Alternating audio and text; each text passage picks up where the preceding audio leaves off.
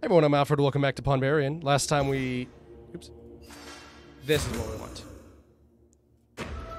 So, last time we looked at... Sorry, they're very noisy. I actually just turned this up so I could listen to my own audio. I should turn that down. We looked at Pawnbarian, typical chess set. Knight Templar, no pawns, only knights, Mord King. And Shogun, who uses Go instead. These are stranger classes. These were added in a more recent patch. The patches for this game... yeah, the patch on May 10th was just a balance patch. They added these 3 characters, I think, in one support. But one thing that they've been doing is... Yeah, the major update was April 5th, I believe. That was the 6 months update. They added these 3 characters. So, these are all other chess sets that are not common in your typical chess. But almost all the other patches for this game are language patches. Because I don't want to say that this game is, like, perfect, but this game is basically done. Like, I guess they could add a 4th one of these. You know, another just basic thing. More enemies, more effects, more stuff like that. But, like, the game's basically done, you know? So all that they're doing is just making it more accessible. And I find that appreciable. So the Nomad is interesting. They do not actually move. Anytime you actually target an enemy, that's ranged. So you shoot them. This will go over someone. This is the hawk.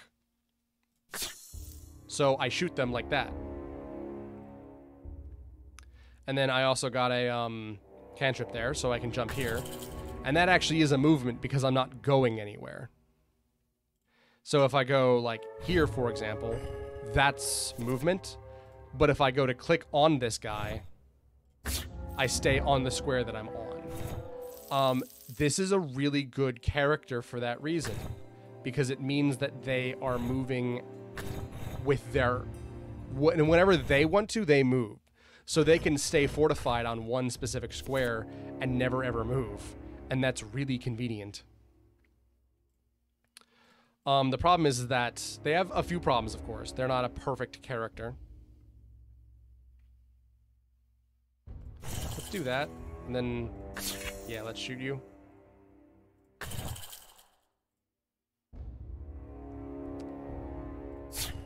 Just get you away from me. Let's get in the corner here.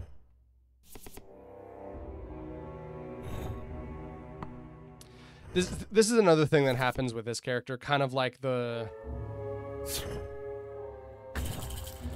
with the Shogun.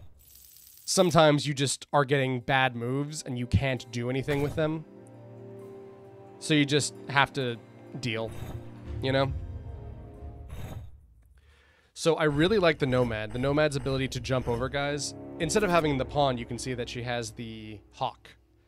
Because this is jumping, this means that you can get over people's heads pretty easily. Who's shooting me? You are.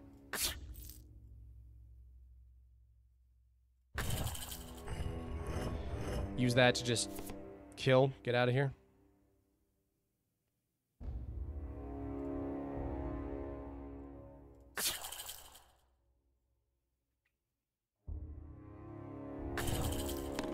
I'll take that damage. I can take 1 hit safely. So yeah, like, the fact that she's shooting is really, really convenient. It's a really cool concept, too. And then the fact that she has knights. She has a normal amount of knights, too, but then she has 4 of these. She also has 1 extra bishop and 1 extra rook to make up the space, because these couldn't all be these things. What are they? Hawks? Yeah, they couldn't all be hawks. And that's a shame, but...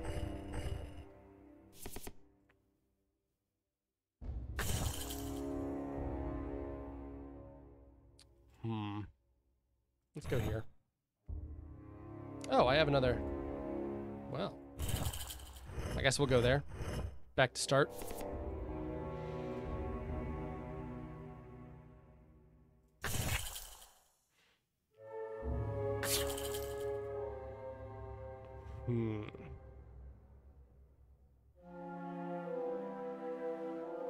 Let's just move out of here.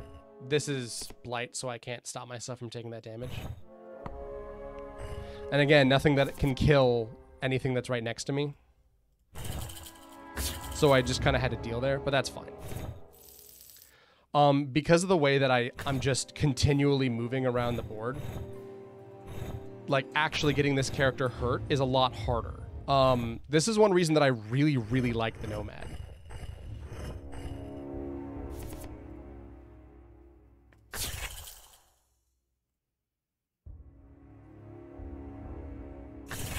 Nice. So this is something I've actually not talked about for my other roguelike videos.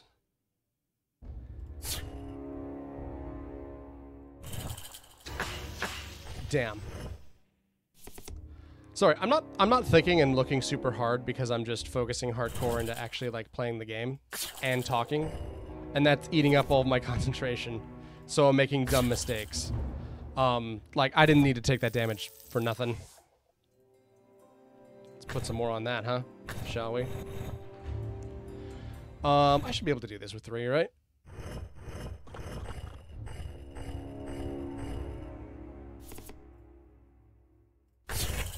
Yeah, look at that. So she can also do the, like, kill 3 guys move.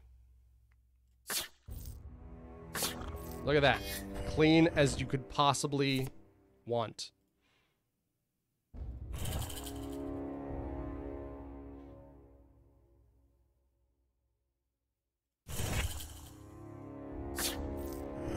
Nice. Very good. And then this will hit twice. Yeah, perfect. Look at that. So yeah, the character does like a lot of damage. And then they also like only move when they want to. You only move as this character when you want to. And then I talked about how with a knight, you can jump over people's heads and do like crazy amounts of damage. That is also the case with this character. I can take 2. What do we better do, you or you? Let's do you.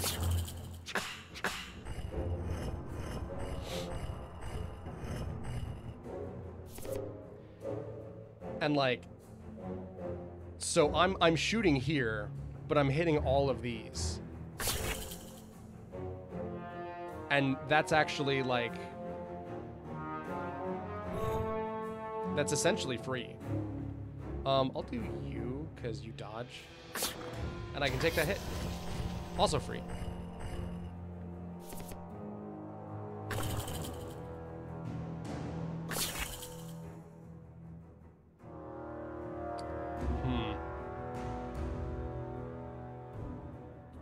We should go here and armor up.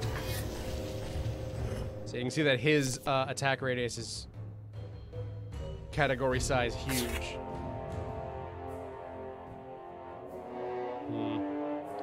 Really good card. Hate to spend it on that. But that's the way it goes, I guess. We'll go here.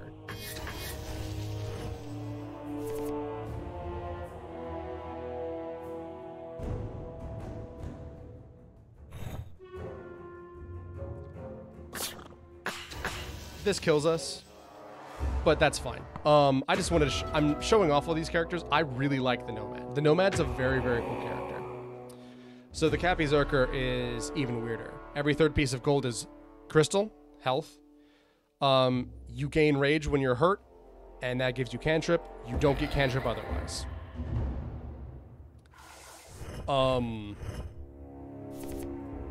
So bear, jump and attack anything 2 squares away. So I get this whole area. That's my zone.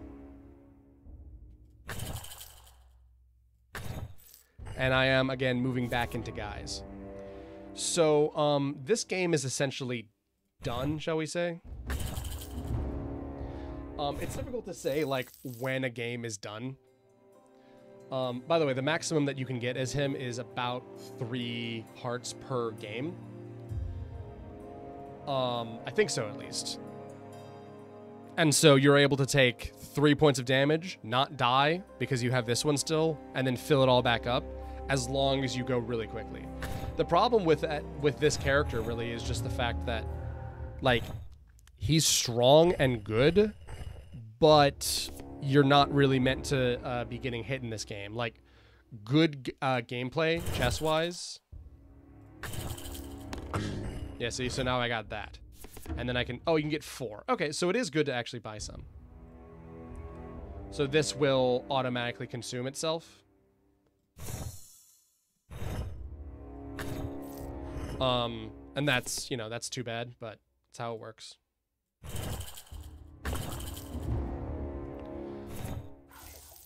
And then I don't know... I probably could look at the animation or count, but I've really never given it thought. I don't know if the heart crystals that don't go into your hearts, I don't know if those actually count as money or not. So you can see that like the production values here are low, but also who cares? The game looks exactly as the developer intends. It looks about as good as it should, you know? Like, this game looks basically as you would expect. I can take that hit. Because it's just a simple chess game. And that is all it really wants to be. The line art is clean. The art looks really good. And so it's just a very simple game. You could probably get this running on phones pretty easily, since I'm only using the mouse to click here. I don't typically go into, like, what could I expect, what could I want out of this game in Friday Night Roguelikes. Mostly just because, like, I don't care, and not in a negative way. It's just, like, I'm content to play this game as the game is, as it is being played right now before me. Yeah, all right. I don't need to, you know, think about what I want out of this game.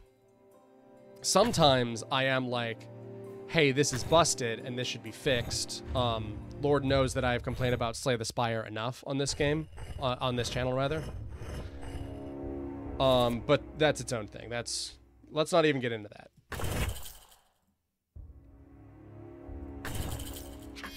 Nice.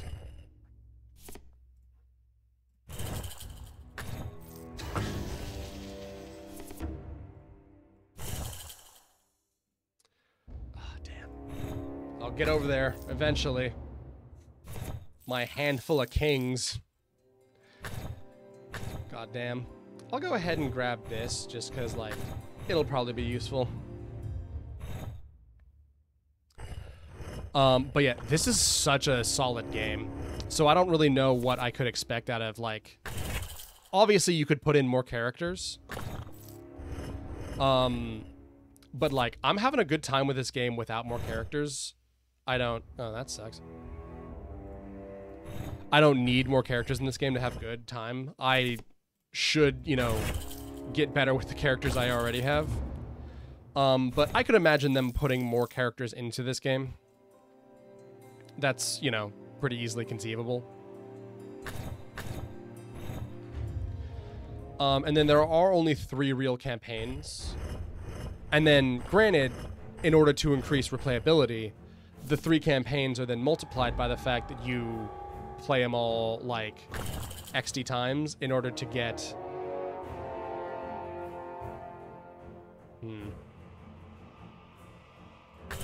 I'll at least get the kill. You play every campaign, you know, XD amount of times in order to get every single... Nice. Clean as hell.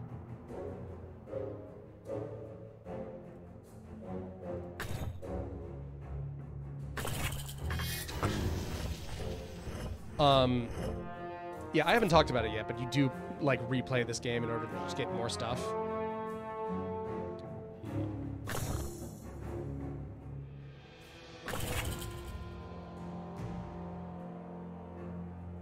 I can take that. Take 2 hits. Take that. Nice. All right, cool.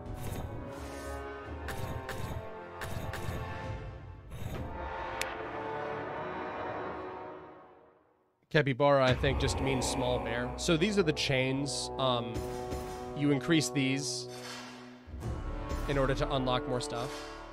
I have only got chain 1 done as Nomad, and I've only done 1 thing of chain 2 as Mystic and Nomad, because Mystic and Nomad are busted. But you can see that they normal, harder. You are constantly leaving blight on your own squares. So you need to be careful of where you walk and where you were, because you're leaving something that'll damage you every turn. What's more, blight can stack. So like you can put, if you get 5 blights on a single thing, that square just deals 5 damage if you end your turn there. So don't end your fucking turn there. This can be something that can actually hurt the Nomad pretty bad. Friendly spirits that are worth of the battlefield, unscathed despite wearing no armor. No shield, you never get shield. You get Purify, and the first move every turn leaves a ward. So that's a little more complicated. I will now move away from this thing. Oh yeah, I have Ghost. Ghosts are my special thing. Any empty square. So you can't attack with Ghost, but you can use it to set up something. That's super good. And then if you put a attack on Ghost, you can technically attack with it. And then leaving behind on your starting square,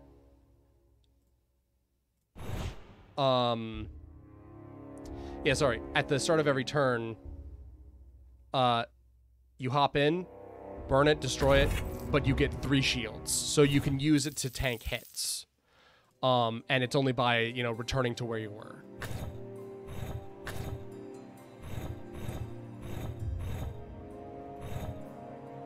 Just do that. Simple solution, right? So that's a really, really good...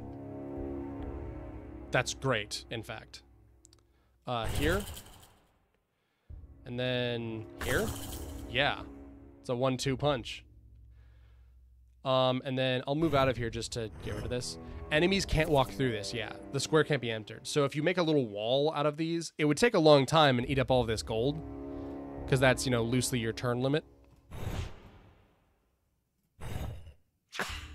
That's fine, I can take that hit. I shouldn't have taken it, but... Here? But yeah, you can also use it as an attack. It takes some imagination, but if you back an enemy up into... If you back an enemy up into one of those shields, they can't dodge into it because they just can't enter it. Yeah. I'll just, instead of thinking about my move constructively, I'll do that.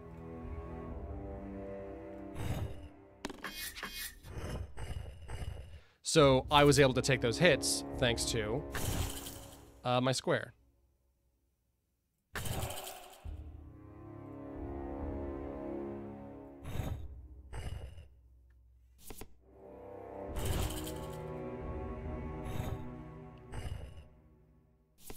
So one thing that you can do, this is possible and conceivable, you can just keep backing him up into things, and then eventually he's going to have to run into a shield. I like that. That's smart. I like it, you know? I'll go ahead and take that.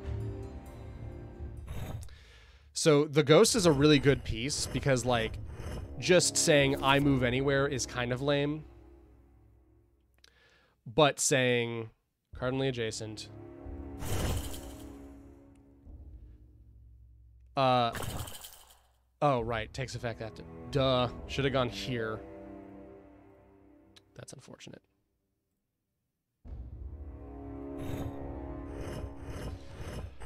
LP tax, you know?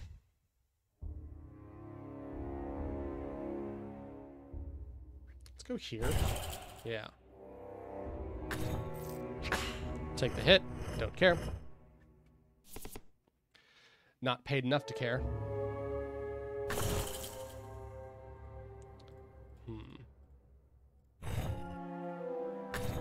Cool. So just saying I'm getting 3 shield is really, really strong.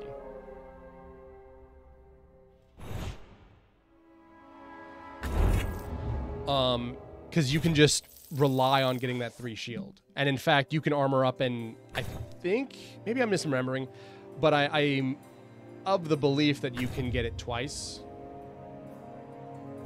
I'll go ahead and grab that. Air out my money, finish out. I think you might be able to grab 2 in 1 turn, but then that's eating it up. You only make them at a rate of 1 per turn.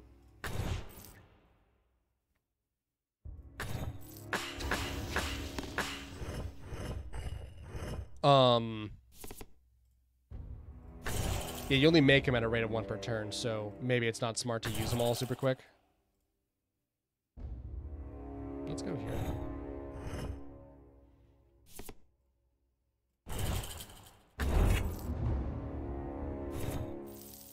Okay, cool. We'll grab cash. Why not?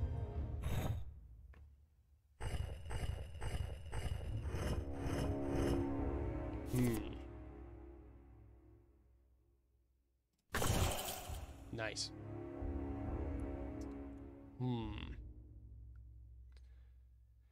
So another thing that I do often while playing as... Nice. Another thing I do while playing as the Mystic, I don't know why, but I just forget that sometimes I actually have to move. I'm just, I imagine, used to playing as a character who isn't moving. Their designs aren't like super similar.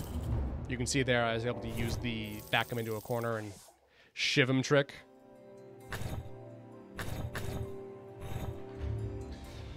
Yeah, sometimes I just forget that I'm not playing as the Mystic because... Not Mystic. The Nomad, because I play as the Nomad the most. The Nomad's my favorite class.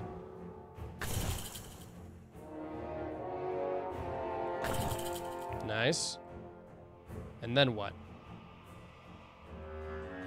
Then we... Let's go here and take the armor, just so we don't have to deal. Yeah, alright, that works.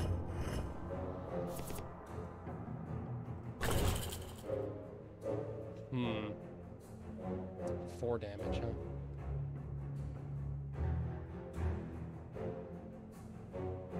We're taking 1 damage either way, so let's take 1 damage and bank the shields.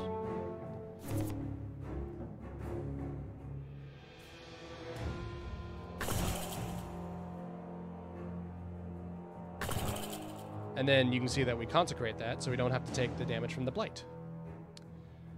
And then what? We can move here just to get nearer. Might be a little better.